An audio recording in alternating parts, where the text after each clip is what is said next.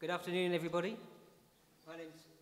My name's Simon. I'm from Bantanova, and this afternoon I'm here to present to you the ultimate showdown in hosting. First of all, I'd like to say that this is a panel session, and it is on the business and strategy track. It is a non-technical presentation. Okay? So if you're expecting deep technical insight into hosting solutions, this isn't where you should be. But if you want to learn about making hosting decisions and the right place where you should host your projects, then this will give you some good insight to that. I'd like to explain the fight rules for this afternoon. This is not a debate, it's going to be a point-by-point review of the key hosting decision drivers, okay? So this afternoon we're going to present points for these three options: traditional hosting, kind of DIY, build your own, managed hosting service, and platform as a service, okay?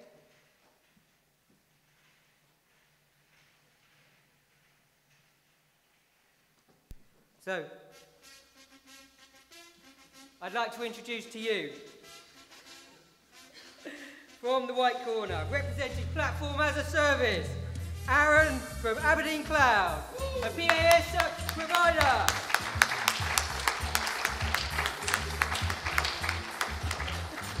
In the black corner, representing bare metal in-house, Rupert from Arrow, a B2B publisher.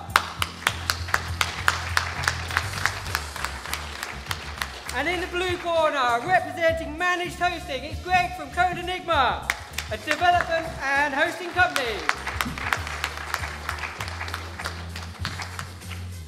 So, first of all, I'd like to ask these three guys to briefly explain their platform. Then after that, we're going to go through points, looking at the benefits and disadvantages of each of them. So, over to you, Aaron. All right, so thanks everybody for coming. Nice to see the turnout. Aberdeen Cloud, we provide a platform as a service. It's a cloud hosting and development solution. It is out of the box, ready to go, everything from very small sites to enterprise level solutions. Oh wow, my microphone's really loud, sorry about that. I'm Greg from CodeEnigma. We tend to be more on the managed service side, so we help people manage their own infrastructure potentially, or manage infrastructure that we've helped them to set up. Sometimes it's in the cloud, sometimes it's bare metal, but it's not a platform like Aaron's. Hi, I'm Rupert. I'm a web developer for a business-to-business publisher called Arrow. We run 5-ish sites. We sell basically niche information for specific industries like automotive, food, drink and style. And yeah, that's kind of it. Okay, so the first thing, round one, capital expenditure, aka CapEx. Right, so I get to go first. So we recently relaunched one of our biggest sites, and to do that we built a new infrastructure for it. And we had a fairly low capital expenditure for that because we had a lot of what we needed already. So we have an office with about 50 people in it, and you have that many people in an office, you have a pretty big pipe into it. So it's pretty easy just to slip another server into the rack and set up our infrastructure on that. And you're probably thinking, well, a new server, that's money. But all our servers come off eBay. And that might sound insane, but the reason we do that is one of the guys in the office, he's really good at sort of sourcing hardware, making sure it works, setting it up right, and stick it in the rack so us developers can take it over. So for a pretty low expenditure, we have a crazy overpowered server. It's like an 8-core Xeon with 32 gig of RAM. And we have an identical one sitting next to it, which we can either switch to or cannibalize as appropriate. All right, so our take on capital expenditure is it's not just buying the bare metal and the actual servers and everything to make everything work, which it often is thought of, but upfront costs and CapEx, we're also talking about the biggest part of that expenditure, and that is exactly the people and their salaries that it takes to set up those systems. So the people who design the systems, purchase the parts, put everything together, test the stuff, install the software, configure, tune, and tweak. That's all money that has to come out of pocket when you're not using the cloud. So with the cloud services or platform services, you don't have to come up with a sizable investment to pay for the hardware or the salaries for the people to design the systems and implement the architecture. It's actually a pay-as-you-go. From the moment you sign up, you just pay for what you use, and most companies today don't even require a minimum contract. Okay, well, I mean, I can see both sides of that argument. From our perspective, I think the whole CapEx argument shifts depending on what you're trying to do. For example, if you're an agency that's got lots of websites, you could potentially run them all on a small cluster of servers or something like that, then it's going to be more cost effective to do it that way than it will be to run them on a platform where you have to pay per site. So if you're in a reseller situation, if you're in a situation where you've got a lot of websites to host, but each website doesn't actually need very much resource, you're probably better off with your own machines, whether that's managed or you're managing them yourselves, it doesn't really matter. So yeah, I mean, it's a sliding scale, depending on how many sites you got, what kind of traffic they're handling, whether you've got internal resource already like Rupert does, or if not, as Aaron says, some people don't, or the training up would be expensive, so it varies. Round two, flexibility. So I carry on at this point. I think in terms of flexibility, what an organization like ours offers is pretty much second to none, because essentially what we do is manage Linux servers for people. So if you've got a development team that just want to kind of get in there and use the software, what we allow you to do is basically forget about all of the running of Linux and all of that stuff.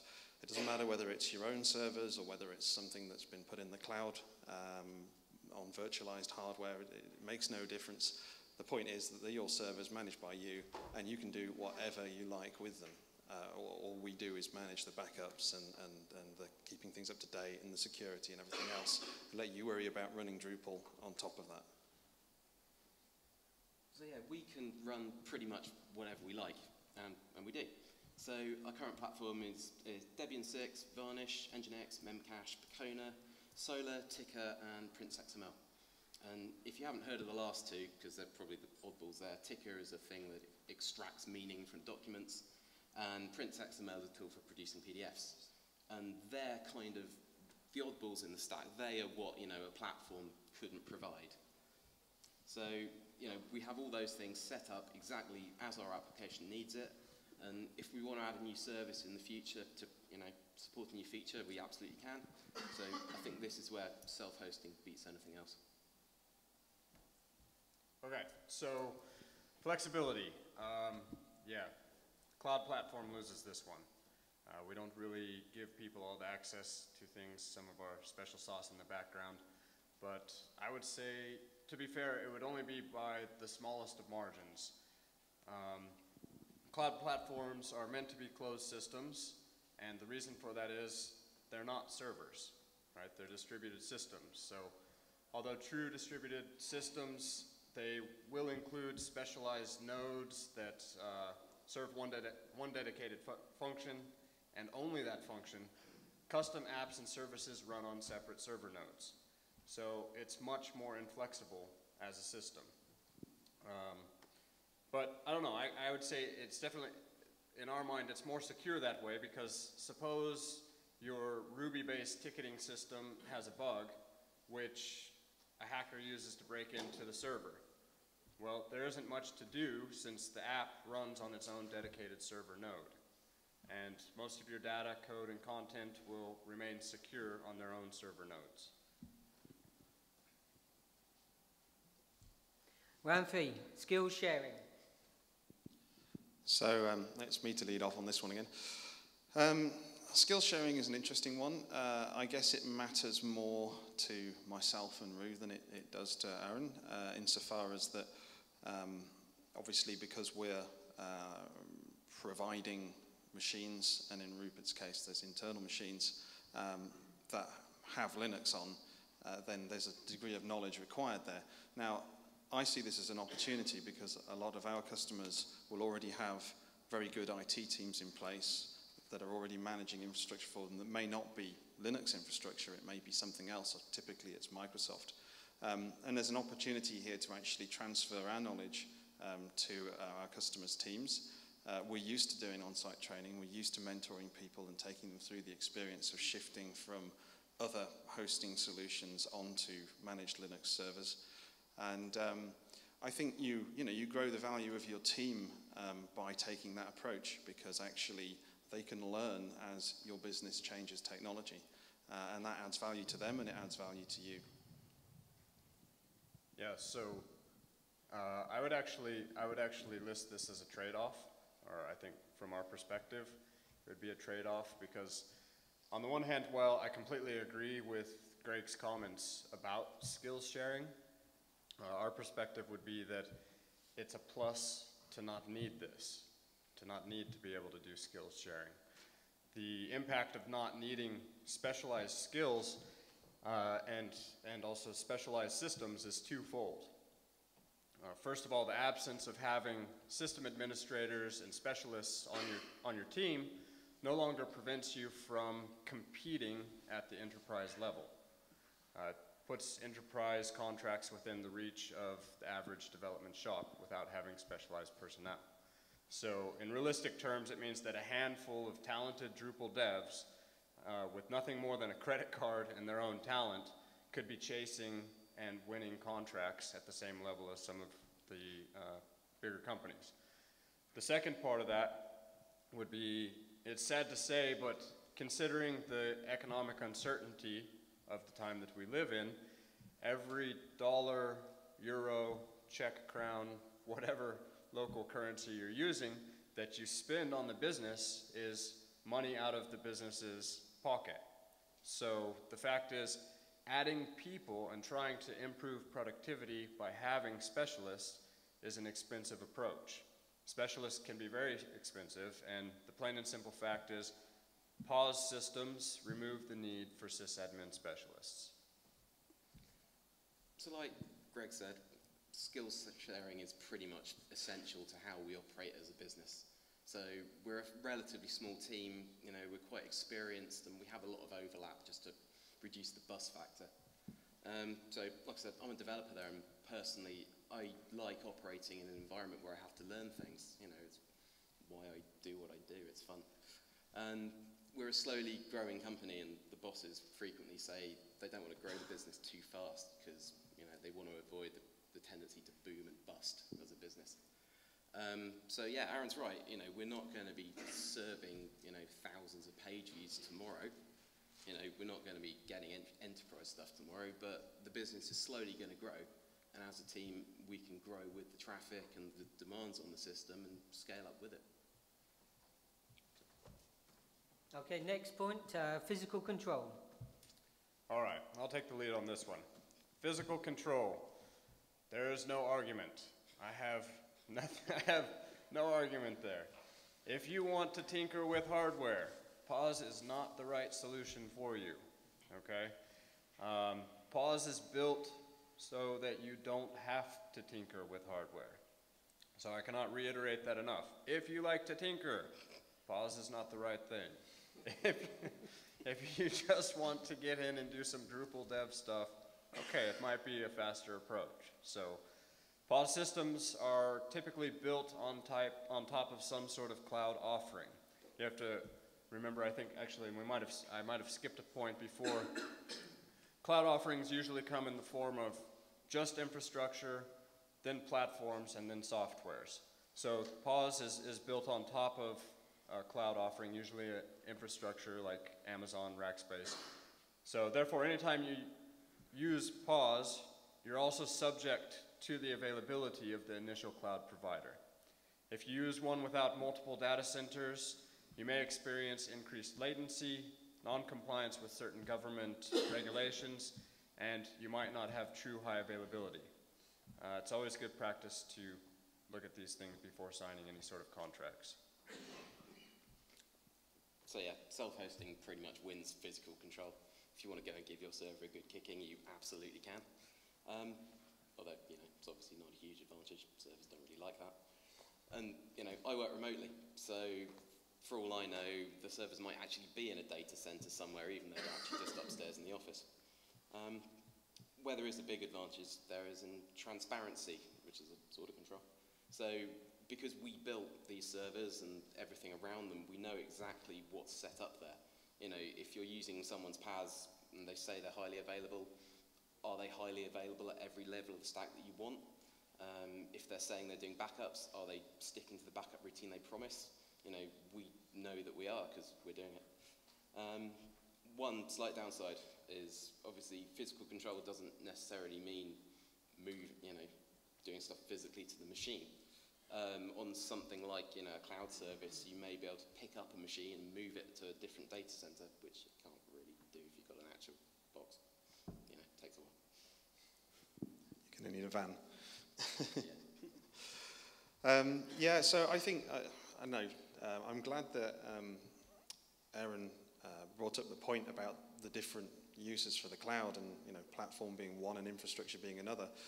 From our perspective, when we're managing servers for people, it doesn't make a great deal of difference to us where that server is. So, you know, it could be your existing infrastructure, or it could be that actually you want to leverage some of the power of the cloud, but only at an infrastructure level, in which case, you know, you might want to commission some virtual machines and have those managed. So we kind of offer a trade-off, and you can go as far as you like. You can either go completely into the cloud and say, okay, we want everything virtualized, or you can say, actually, you know what, we've bought our own servers, but we really don't want the hassle of having to deal with these. So we like the fact that they're physically here in our basement, and we like the fact that we're controlling the bandwidth and all this kind of stuff, but we don't want to be bothered with managing Linux. And you know, that's quite a common approach for a lot of companies. In terms of when we do go into the cloud, we have preferred suppliers, of course, but I mean, we can really run these things anyway. I mean, that's the point. It goes back a little bit to the flexibility stuff, but you know, you can have the physical control and still have the kind of management that allows you to maybe have a reduced system administration team. And the other thing I would say is, with our model, you have kind of full access to all the software. So you know, you can check up on us, just like Rue was saying, with a platform. You've just kind of got to take their word for it that they're doing all the things that they said they do. Whereas with us, you know, you have full access to the monitoring, you have full access to the backups, the backup locations. You can run your own restores if you want. You know, it's quite transparent. It's almost as though you're hosting yourself. Okay, round 5, separation. So this is a point where we have a bit of risk because we use the same connectivity for our servers that we do for our office staff. And you know, if all my colleagues decided to fire up YouTube at the same time, I don't know what would happen to the website. Obviously, if you're co-located, that doesn't apply. So, you know, once you've got to the servers, because you have total control over the servers, you can separate things how you like. You know, you can stick everything in one box. You can have a box per machine. You can build your own little private cloud if you wanted. So, you know, you can separate things how you like. Kind of up to you. Greg? No, sorry. No, it's you. Oh, is it me? Oh, I'm sorry. Okay, so yeah, so on the separation side of things, I think it depends on the situation. Because of our flexibility, again, with the management service, sometimes it depends on the way the client has decided to lay things out, and sometimes it's down to us. Obviously, if you put stuff in the cloud, even if it's just at that infrastructure level, you might have concerns about having potentially multiple VMs on a single physical machine. That's certainly a possibility. You're unlikely to have the level of transparency with an infrastructure cloud provider of the sort that we might use to know whether actually you're taking more of a risk than you think, because you've got 4 servers, but actually Rackspace or Linode, whoever it is you've contracted with, have put them all on the same physical machine. That is possible, you know. So on the VM side of things, we run some of the same risks that the platform might run, but obviously we don't have to take that route. We can use bare metal servers. And in terms of the actual hardware separation, obviously what we sell and what we manage are individual separate machines. There's no shared resource on a single machine. You're never sharing your resource with somebody else on that actual machine. It's always complete and utter separation, own IP address, own MAC address on devices, etc. All that stuff is just, you know, from a security perspective, is completely isolated. All right. So yeah, a lot of that's true. I would say both points. Sometimes there is a lack of separation. A lot of POS offerings are set up as a shared system. In these cases, the provider has created a shared architecture that is, it allows the end user to utilize a shared resource pool. So why would they do that? Well, when people set up POS like that, they do it because it drives the cost down, right? You're able to utilize more processing power and pay less for it. So the idea is to offer scalability and infrastructure scalability at a better price point. However, an important point about this is, I would say that's actually a quite antiquated approach to utilizing cloud services. That's so 2011, right? It's a remnant of the era of shared servers and cheap hosting, okay? But most cloud services now, they're moving beyond this. So I would say any decent POS platform is not a bunch of servers, and physical resources are virtualized in these cases. So therefore, they're shared, the resource pools become dedicated. It's a distributed system, so it's a better approach. And if you're looking and considering POS, that's something that you might want to consider, or you run into these lack of separation issues, because there are many providers that are doing it that way, but you can also get distributed systems where you have dedicated resources. And that's really sort of the way forward, at least in my opinion, for these sort of POS and cloud offerings. So I don't know, I'd say if you have no doubts about using Rackspace or Amazon as it is now, or any other cloud infrastructure which actually provide you virtualized instances, you shouldn't really be afraid of using cloud platforms either. Just do your homework first if it's that important of an issue for you. Round 6, scalability and performance. Yeah, so this one, I take the lead on that because, well, again, smart cloud systems are designed to grow as you grow. And this can be both long-term growth and short-term growth. And I'll clarify, by long-term growth, I'm talking about sites, just sites themselves, that start out small over the course of its business lifetime. And as it becomes more and more popular, you need more and more resources. This could also be considered the same argument for any small development agency. You start out a couple of people, and over time, you need to keep adding resources. Well, that almost goes back to the CapEx argument, so I won't repeat myself there.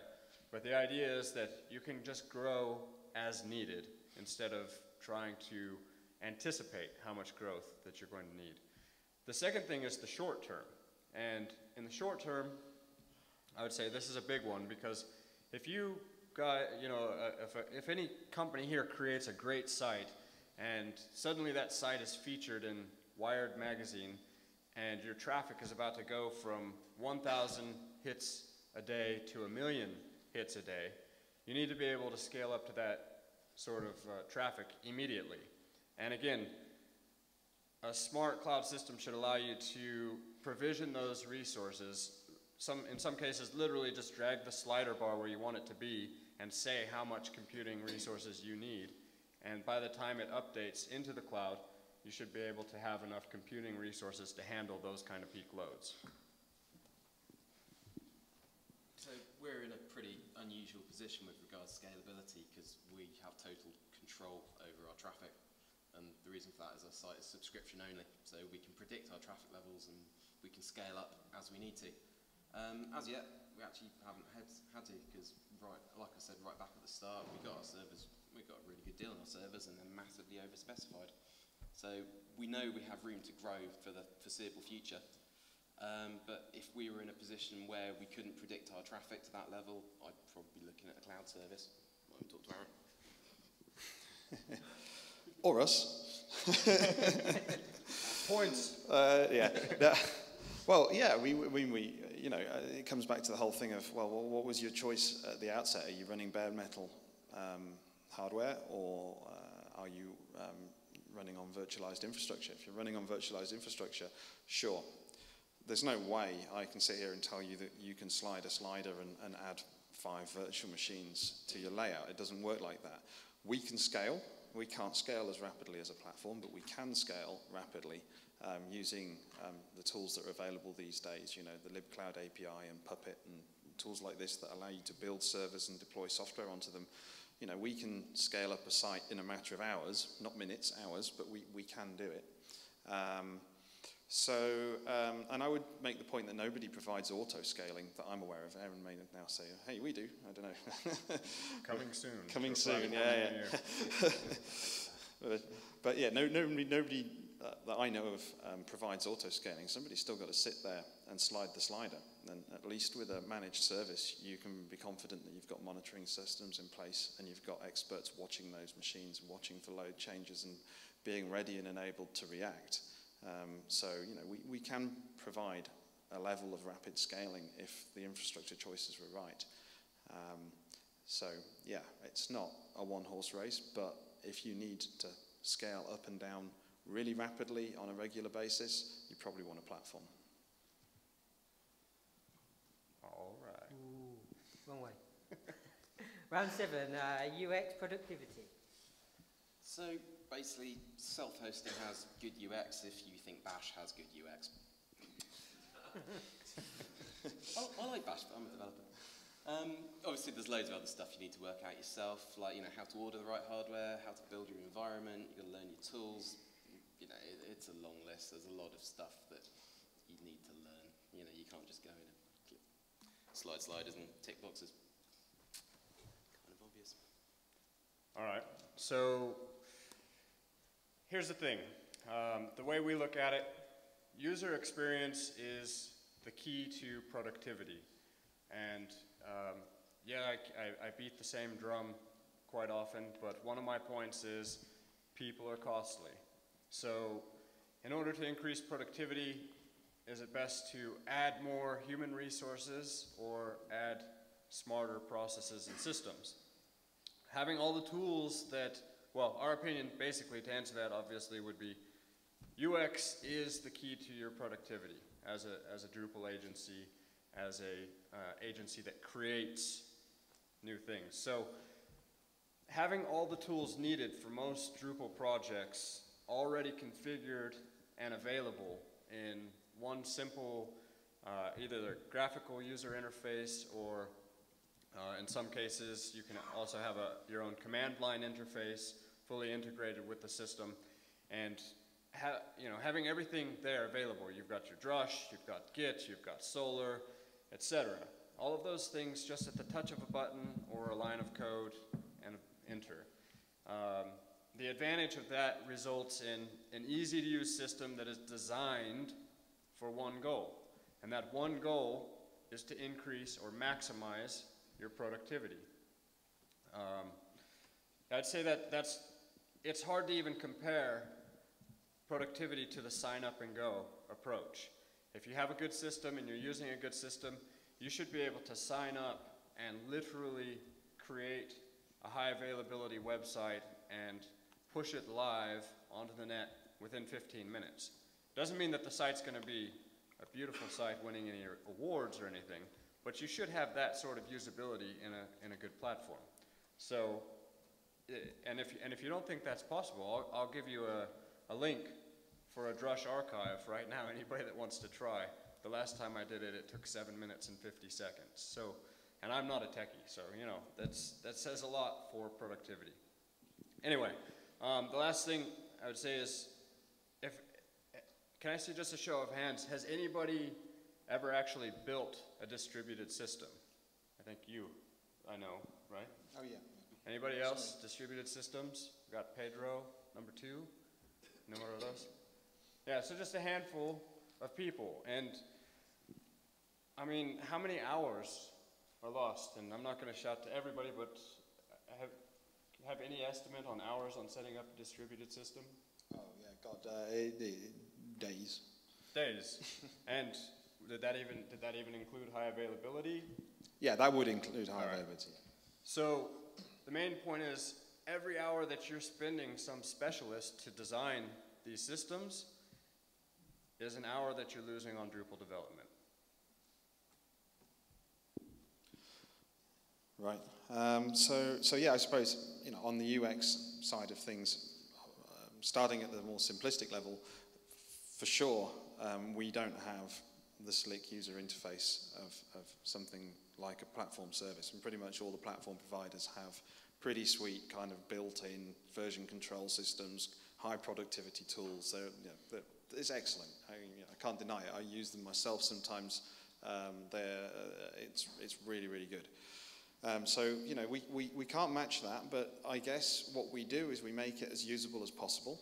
So we try to provide tools. So, for example, we provide continuous integration with a tool called Jenkins, which means that when your developers actually have finished on a piece of code, they can just push it back into the central version control system and it builds automatically, which is kind of the same way as it works with the platform stuff, except that ours is much more, you can see the wheels turning and the rods pushing and everything, whereas with the platform it's just all just happens by magic.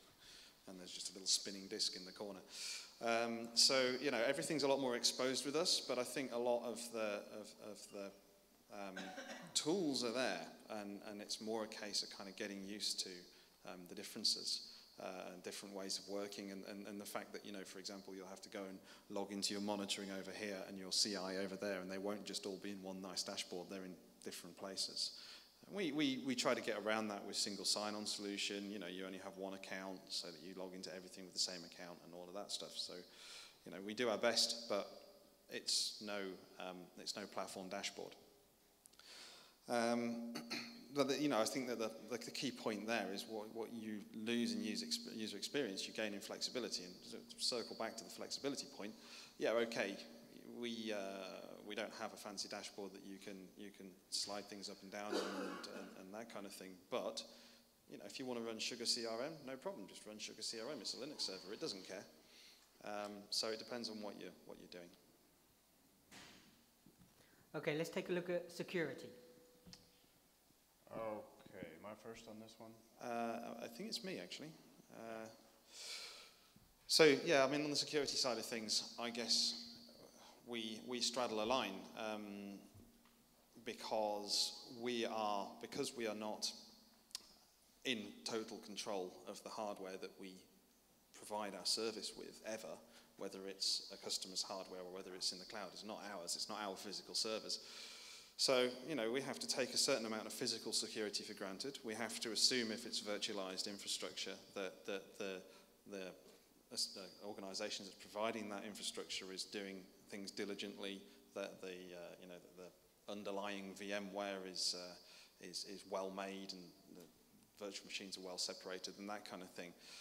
So, you know, from that perspective, we're only as secure as, you know, the physical security of your server room, if you're Rupert, or the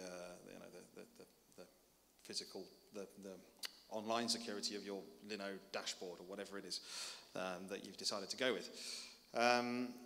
But, you know, having said that, it kind of goes back to the point that we were making before about sharing of resources, and there is no sharing of resources with other organizations with us. You know, your organization, your data, your servers, everything is just yours, and the only people that can access those servers are our privileged system administrator staff and people that you tell us that can, and that's it.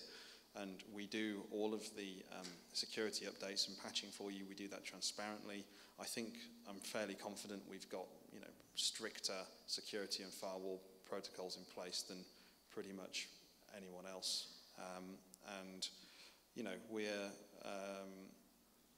as far as that's concerned, I think we're transparently and demonstrably more secure as a platform than most other people can be. And even on the physical security side of things, at least if you ask us to commission hardware for you, virtualized or physical, it will be in an ISO 27001 data center, right? It's not going to be in some basement or anything like that. It's going to be in racks in proper physically secure data centers that are certified. So. Yeah, so, okay. Data security, I don't really actually consider this a con, even though it's a big hot topic around cloud stuff. Oh, it's in the cloud. We don't actually have the servers in our basement. And, I mean, it's definitely a con in the mindset of people that are still getting used to cloud ideas, for sure. And I don't invalidate that, but I would say I call it smoke and mirrors approach, really. Basically because of this. We all live in the digital age. And the fact of living in the digital age is data security and vulnerability of information is a persistent danger in the world that we live in. And, you know, I would ask anybody that is worried about cloud security, where do you really think your data is safer?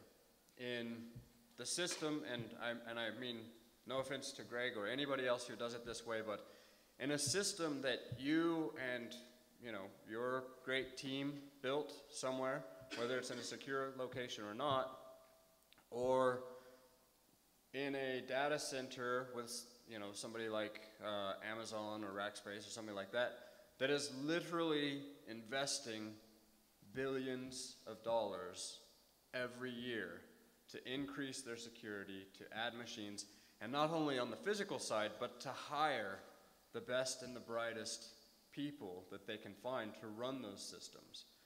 Now, I've made that argument before, and somebody responded to me, yeah, but, you know, who's the likelier target?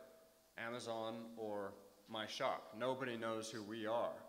And I say that if your argument for data security is anonymity, then it's not really a very good argument in my mind. True, Amazon is more, has a higher profile, but they also have the resources to back it up. And I personally would trust a company that is investing that kind of money and hiring those people more than I would trust just a handful of people in a room. So anyway, but there's one other point about that, and that's when I was preparing for this, specifically this point, I shared it to a friend, and he told me a story. So I'll just tell this little story. His grandfather went to the Toyota plant in the 1970s, and it was right after they had automated production, and they had very quickly become sort of the envy of the automobile production industry, producing cars faster than anywhere else with fewer defects.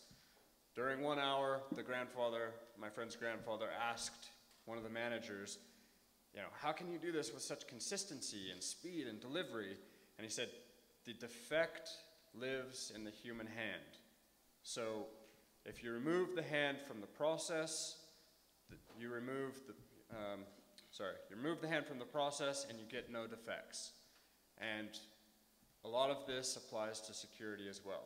So security problems are almost always defects in the system that are caused by human error.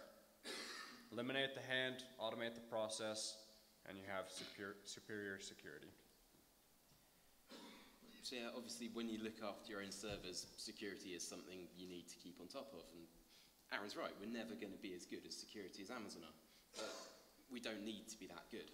Our environment is much simpler than Amazon's, and you know, we're the guys that put it together. We understand between us all of it because we built it, and you know, we can therefore control it because we understand it. So you know, we know which ports should be open, which shouldn't be open. We know which inputs we should accept, which inputs we should reject. We know where all our software came from. We know how to keep it up to date. Things like that. And we do have an advantage. And the advantage is if we have an issue, we're not reliant on anyone else or anyone else's timescales to get it resolved. You know, because we put it all together, we know how long it'll take to put it back together. Okay, last point for this panel is change and adoption. So yeah, change for us is work, basically. But luckily, as an organisation, we don't have a lot of major change. You know, we're not a dev shop. We have a product that we offer, and our product sits on these servers. And for most of the time, despite the security stuff we have to do, they just sit there and get on with it. So this is why self-hosting makes sense for us. You know, if we were exposed to a lot of change in our production environment, I'd probably do something else again. Aaron? Oh, I had a different order. We'll take your pick. Well, it's okay because I actually missed this slide. Apparently, I just figured out that I didn't write anything. So I'll just wing it. Change is a process. Nobody wants to, especially, I would assume that everybody in this room has been working in the tech industry for a while and has been building sites and doing things, and you all know how to do it at some level. Well, I would assume most people know how to do it at some level, and the way you know how to do it works. So every time that you talk about changing the process and adopting a new process, that's something that we as people, human beings, we just shy away from, especially when it's being implemented from somebody somewhere that doesn't really know what's going on. But again, if you have a good system, hopefully it's been built in a way that the learning curve is going to be to your benefit rather than to your detriment. Okay, yeah, so I mean, in terms of like change and disruption to your organization, moving, it depends on the knowledge. It kind of circles back a little bit to UX and a little bit to skill sharing as well. For sure, you know, with the services that we offer, it's harder for an organization to adopt those services with no Linux knowledge or with little Linux knowledge. But obviously, we provide training and help and tools to make things as smooth and as easy as possible. And the whole purpose of us doing what we do is to try and give you flexibility and freedom of architecture with as little pain as possible in terms of the learning curve for your people. And in my opinion, this point shouldn't be a barrier if you're umming and ahhing about whether to go platform or managed or self-hosted, because at the end of the day, in my opinion, the freedom and flexibility to run your own software, your own hardware, and call the shots, train up your staff, etc., etc. I think they outweigh potentially any sort of training issues you might have or the issues of getting people up to speed. And with the support of a good management company overseeing that for you, that doesn't need to be something that scares you away from potentially running your own layout.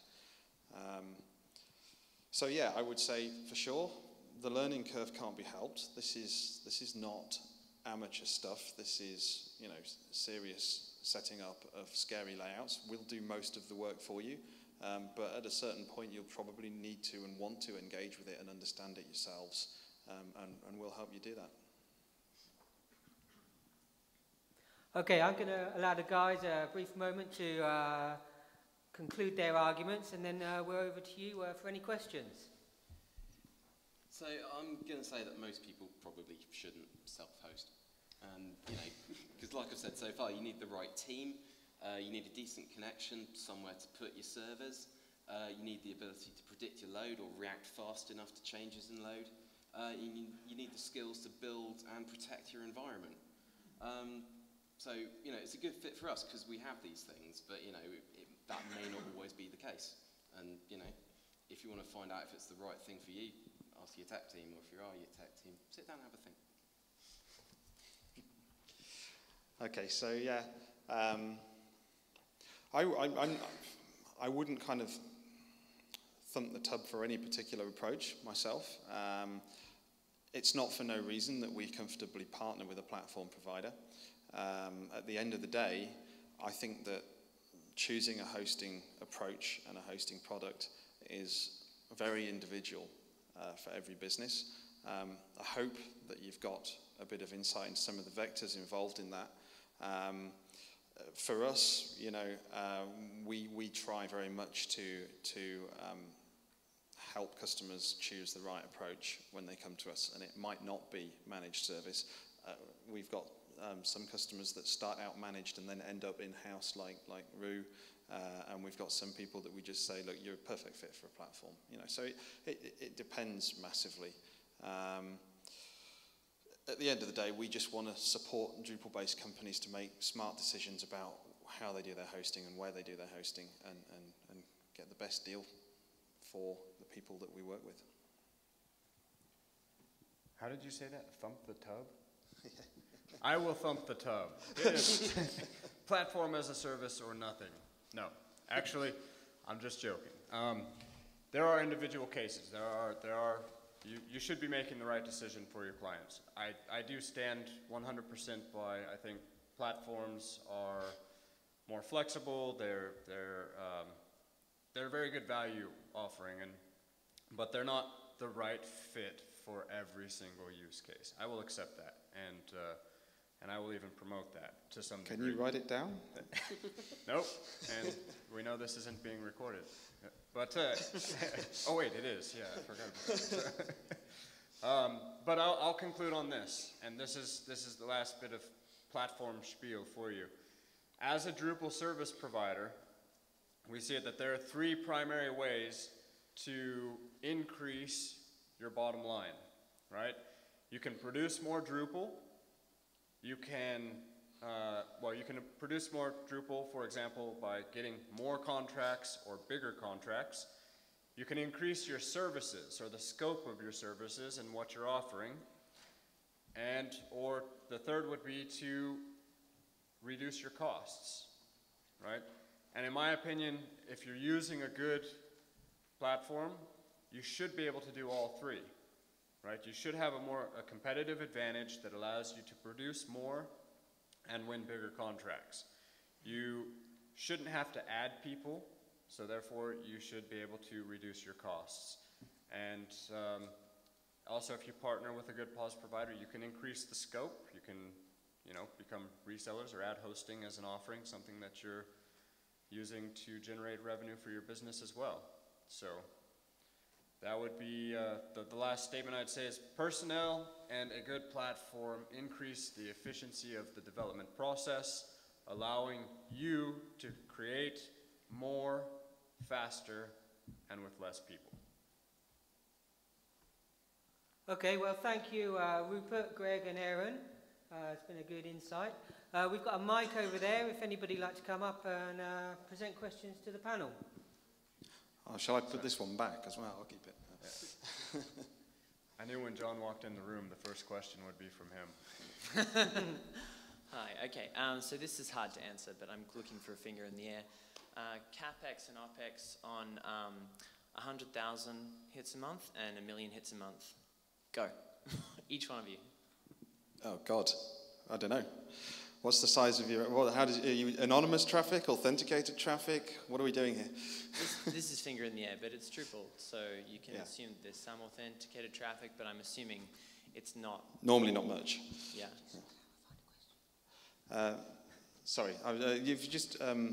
so, yeah, just to understand that. So, essentially what you're saying is, what would it cost? Are you asking us what it would cost to take the various approaches to host a small website and a big website? Basically, that's the question, yeah?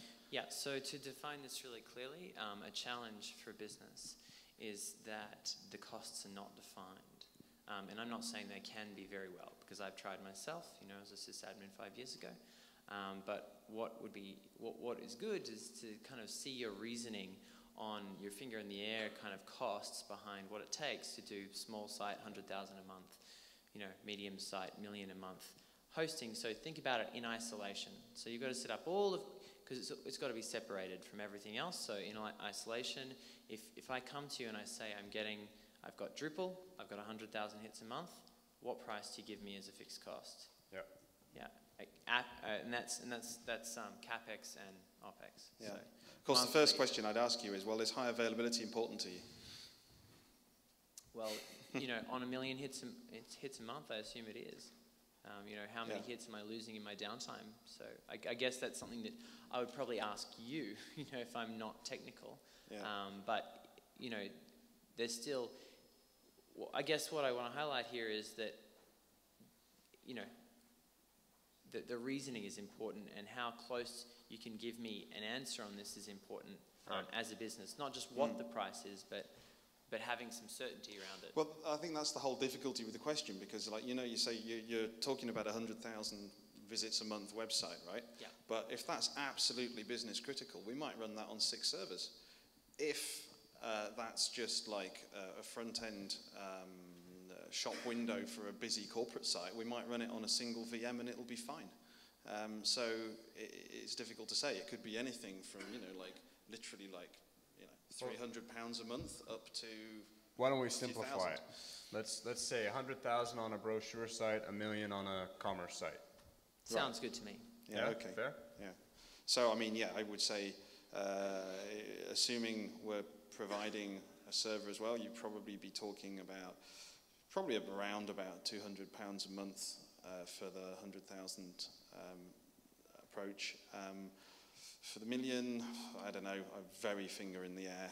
I don't know, probably about £1,000 a month, something like that. Okay, so I don't know, like the size of the site, obviously. So let's just for sake of argument, we'll assume that it's not very data intensive, doesn't need a massive database. 100,000 hits, we could handle that for $50 a month. Million hits with a high availability system that has multiple data centers, self-replicatable or replicable, would be about starting point, I think, and I'm just assuming, but I think you could set it up for around $564 a month. Got it. And I would say we're not a hosting company, you need to go and talk to them. But I think the interesting point about this is that, and it does raise an interesting point, which is that if you're talking about single individual websites, platform probably will normally be more cost effective, because the economies of scale kind of start to make it cheaper per site if you're running multiple sites on a set of infrastructure. Right. So then managed services comes into play. Yeah. You've got a whole lot of separated out properties for one organization, and you need a high SLA where they can call in any time of day against any of those properties. Right.